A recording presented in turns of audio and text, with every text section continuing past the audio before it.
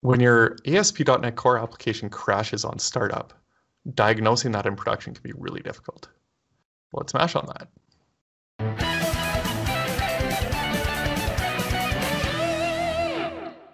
Hi, everybody, and welcome to another episode of the ASP.NET Monsters. In today's episode, Dave is going to remove one of my primary reasons for contributing to a swear jar, startup errors in ASP.NET applications deployed to app services.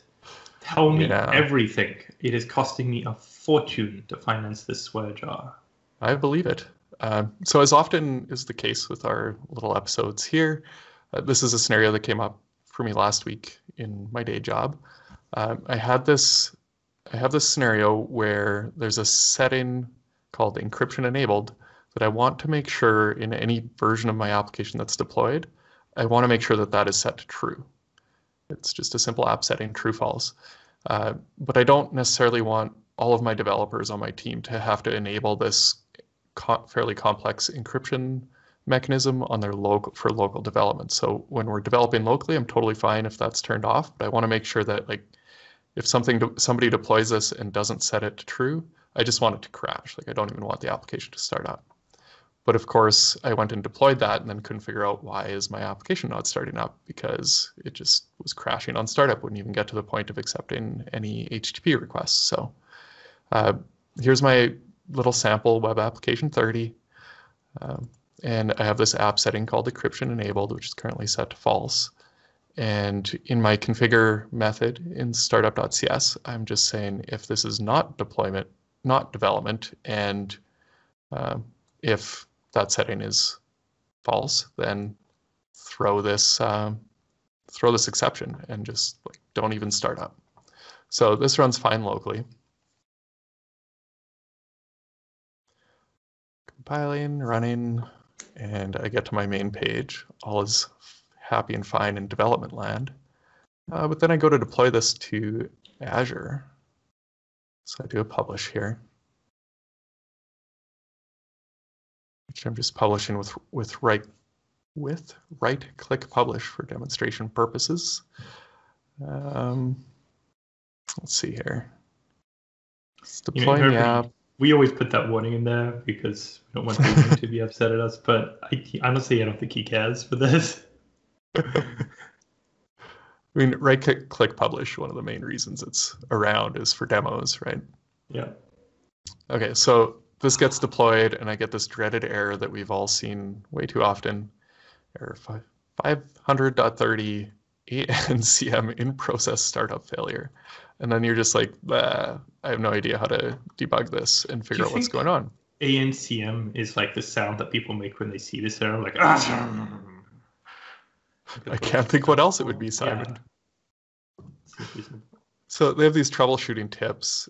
Check the system event log, enable login to STD output. This has kind of been the way that I've done this in the past, is try to go in there and enable logging to STD out, which is part of the web config settings for the ASP.NET Core process.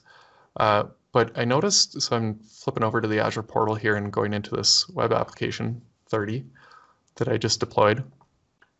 And I kind of found this by accident. I went into Diagnose and Solve, which is the App Service Diagnostics tool. And this is in preview, so things kind of seem to change often and maybe don't always work perfectly, but it can be really helpful at times. So originally I thought, well, maybe I come into availability and performance and my web app's down, so I'll probably click there. Oh, now it is coming through. So we have some failed requests. I can click on that and see what they say.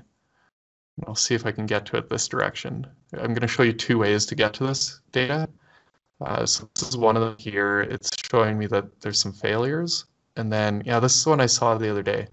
So this is kind of neat. It actually detects this 530 error, and I can click on more info for it. And what did it do for me here? It gives me some more pretty graphs. And yeah, it tells me here's a .NET Core startup failure. And I can view the .NET Core startup failure. It's a bit of a roundabout way of getting there, but now it actually shows me the system.exception.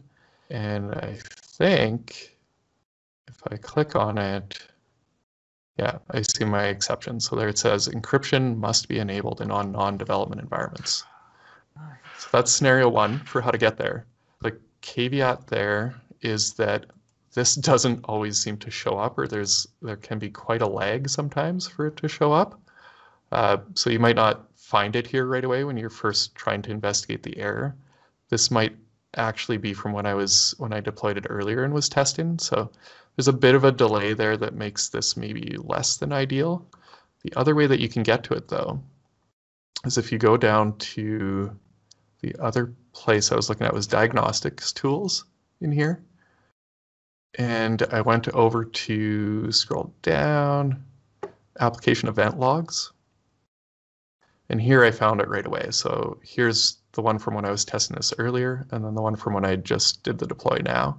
So I can actually click on these and see exactly the error. So again, encryption must be enabled for all non-development environments. So there's two easy-ish ways to get to this information now if you run into that dreaded error, whatever it was. And now that I know, I should be able to come in here and very, very easily change my app setting and have everything work magically. So what did I call that setting? Encryption enabled, I believe. Yeah, something like that.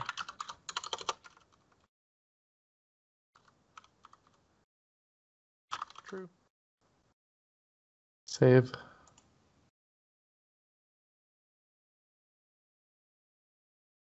And that should get us past this 500.30. It didn't. It might just be Or taking a did second it? to restart. There we go. Magic. Fabulous. Boy, I'm so happy to have that. Now I just need like that same thing for classic ASP and BC apps as well. I wonder if it works. It might just work for those two. Well, we can experiment. Maybe do another episode on it if people are interested. Awesome. Well, I'm super excited by this. And you should absolutely send like a smiley face feedback for it. All right. So thank you, everybody, for joining us today on another episode of the ASP.NET Monsters. Remember to like, comment, and share. And if you have any problems commenting, maybe check your exception logs. And we'll see you next week. Bye.